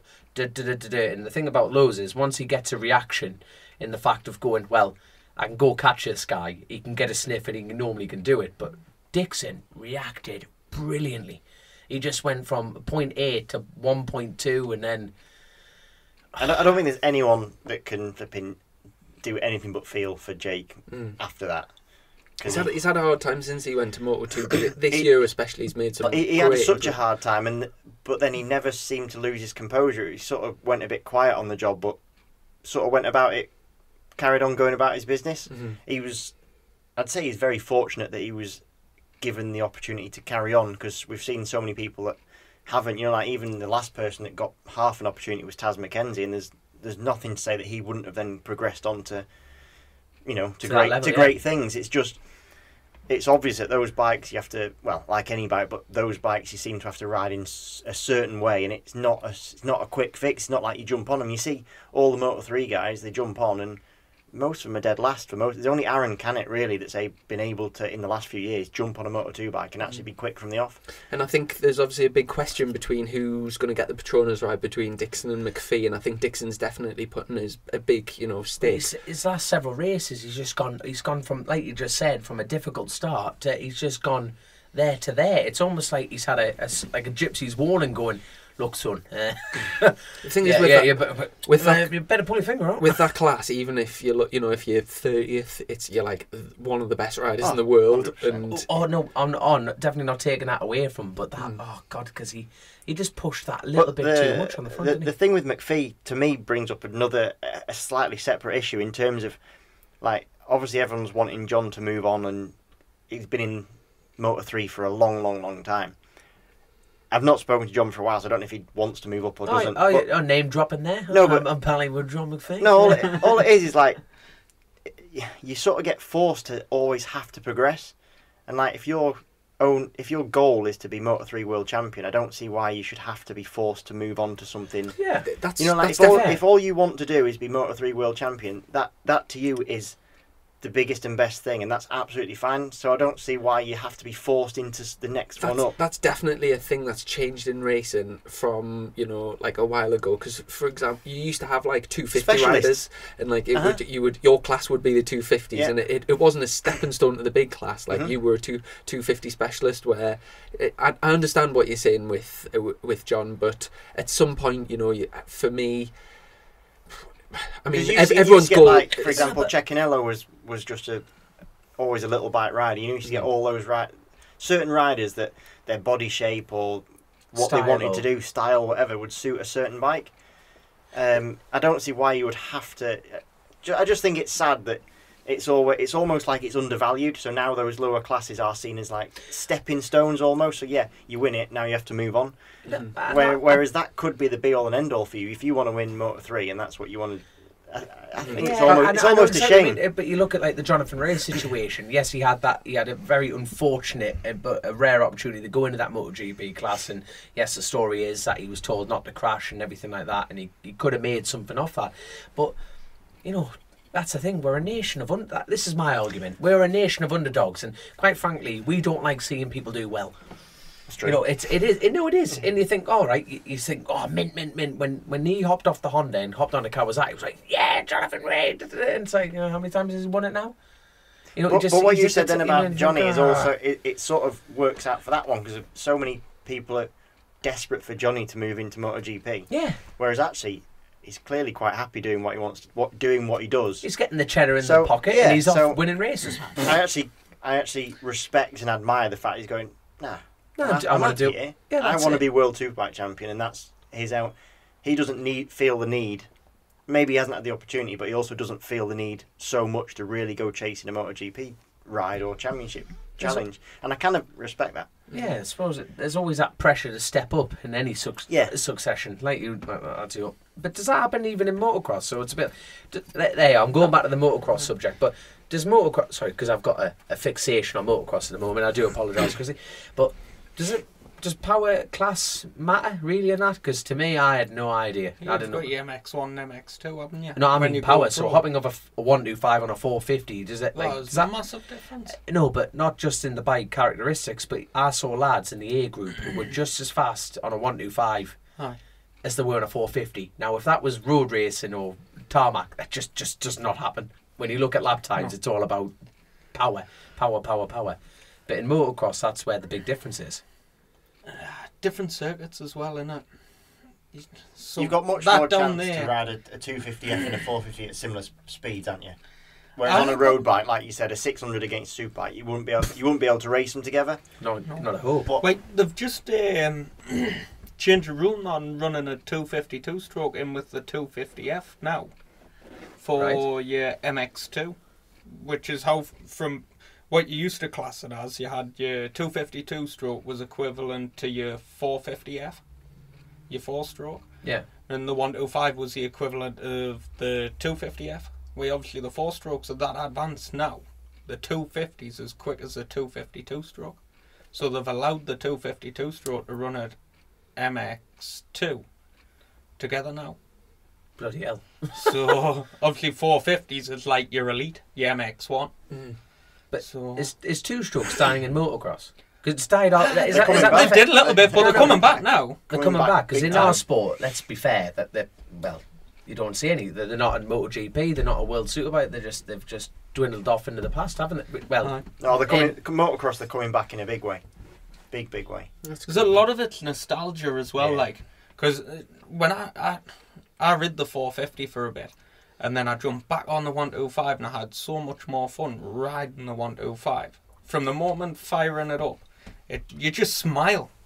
And then when you pull off, you're just still smiling, and while you're riding round, you've got a big cheesy grin on your face, and you can just hear it singing all the time. Speaking of motocross, after the season finishes, have you got any, I presume you'll be training motocross, but bike racing wise, have you got anything planned for the rest of the year? My dad sent me a screenshot yesterday actually for Mete, which is was a massive supermoto event. It's nowhere near as big as it ever was. Is that it's mid-November. Is that the same time as the Western Beach Race? Now, is that the street race they do? Yeah, street race in Belgium. Shane was telling us about that. I'm desperate. It's amazing. Absolutely amazing. How I want to do it. Tell everyone about this. You've jumped into it now. Mete is basically the mecca of supermoto. So it's run on a road racing circuit in Belgium, and it's just mint. So it's basically it was the be all and end all. Supermoto was invented or thought up so that at the end of the season they would get motocross riders and road racers together in like an end of season bash and see who's the best. It's basically where it started from. Really? Yeah. And Mete is probably the biggest event in the supermoto calendar. Now, they then went and built a proper circuit at the circuit. Yeah. At this road venue, and it sort of died a death a little bit because it was rubbish. So the whole point of Mete is it's on this really it's just on the streets. Yeah, it's on the streets. Like turn one, it's round a pub, and then you go round the roundabout, and backwards up the one-way street, and then into the farmer's field and back again. Mete is just a mint event, and the names that have been involved in that event over the years is enormous, and it did sort of go away a little bit, but it's. The last 2 or 3 years they've put it back onto the street circuit, so it's back to the proper circuit, and it's sort of gaining a bit of momentum again. Is this an invite event, or is this a... No, I want to know how I can do it. That's I've never send your entry off. Right, but you haven't got a spare super motorbike. I've never done a super motor event, so I best learn. Is it jumps? Is it jumps and everything? Yeah, but they're alright. Yeah, ask him about me. There's no sand. You're alright. There's no sand. I'm 100% there. No, I definitely want to do it. So you're not seen down at Teesside? No. Shane was down there the other week. He done a race meeting there. Little George, he done one on his 85 as well. Oh my god, I can imagine them being absolutely You shit come down and you know where pit lane is. Mm-hmm. You come out and you go down towards where the motocross track is. You loop round. And as it loops round to come back, you go off-road there and then swing a left and then come back down onto the back right-hand corner to go down the back straight. What I find amazing about Supermoto is the fact of like the commitment into the next turn. Now, if I ran off track at a Cadwell Park or whatever, he went through the gravel trap, I'd be very conscious about there's dirt on my tyres and just getting that immediately off. You Supermoto lads, they do that. You get used to it. Do they not do that in Croft where they go off track and do some jumps and stuff and then come, or is that rallying and then they come back on the tarmac? We've used the rallycross track at Croft before. I've raced at Croft Supermoto before. Oh my god, I'd love to do that. But so they're a different seating position as well, aren't them Supermotos compared to your road bike? Totally different. So as you're leaning the bike over, you've got more control over that slide on the bike. I think personally. Mm-hmm. Oh my god. No, well, we'll have to do that. That's next on the bucket list for Chasin The Racin. No, seriously, this is over 8 cans of Magners on an evening, and I'm doing this. The last time I done Mete was 2013, I think it was. But that was on the newly built circuit. It was rubbish. How much? Back on the proper circuit is proper, honestly. And the crowd to the start finish straight. There's a pavement, but it's exactly the right height for your handguards. So you can actually clip people's toes because their toes sort of fit under the railing, and you can like rub your handguard against people's toes. And then, like I said, the first corner you go round a pub, so everyone's just hanging off, and they allow you right next to the track. So you could basically, if you wanted to, you could sort of like chuck your pint. That's mint. Well, if any spectator put the hand out, they'd slap you around the head. That's how close it is. It's mega. Really proper event. God, I can't wait for COVID. We're coming over to watch you in November. I'm doing it. I'm doing it. It always has been a proper. It's been a proper inclusive event. So basically, just take 200-300 riders or whatever it is. There's no real like entry criteria. You just rock up. You qualify in whichever group you qualify in, and then that's it. You go racing. Oh my god, I can't wait. I can't wait for COVID to piss off. Mm-hmm. But there we go. So go on, Chrissy. What's I think we've just been rambling on about shite. Yeah, that's the best thing about Chasin The Racin, isn't it? I was going to just wrap things up and just say, obviously going into the final round, whatever happens this weekend, I think you've had an unbelievable season. Obviously, definitely. Consistent, staying on the bike, got your first race win. You've shown everyone exactly what you're made of, and I really hope that the weekend goes as you hope. And hopefully next time when you come back for the 4th time, it would be nice if we could have 2 championship trophies sat here. But yeah, honestly, all the best, and thanks to our Ali G for coming on. Oh, by the way, do you know, have you ever seen the Ali G interview with the FBI? It's the funniest thing ever. He sits down and he goes, so back like, to talking shite. Yeah, he says, so like, what? He says, so like, how did you get your job with the FB? And the guy's like, so I got my job with the FBI. And he goes, and then he keeps doing it. And he keeps calling it the FB. And then the guy goes FBI. And he goes, It's so funny. But no, I'll tell you what, that was the most professional, leaving of an interview ever. So obviously, good luck and everything like that. And I've seen the FBI shit. So there you go. Just the cap that's remained. There we go. So obviously, well, before we go, would you like to say anything? I feel like I'm like a teacher at a schoolyard. Would you like to say anything to this man? Well, I would know. Like it's exactly the same sentiment. I mean, exactly. Yeah.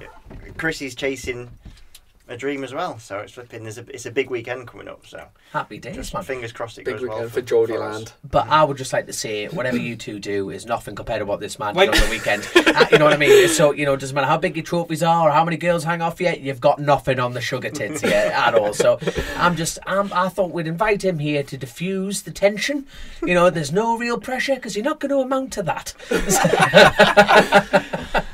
But no, obviously, well, thank you very much, lads, for Perry coming on yet again. Obviously, we'll get you on for a 4th time. And do you want my bank details now? Or big thanks to our patrons and a big thanks to our sponsor, Colchester Kawasaki. And yeah, we'll catch up with you soon. Take care, lads. Cheers. See you in a bit. Click, buy, deliver with the 2-time Motorcycle News Dealer of the Year, Colchester Kawasaki. Proud sponsors of Chasin The Racin.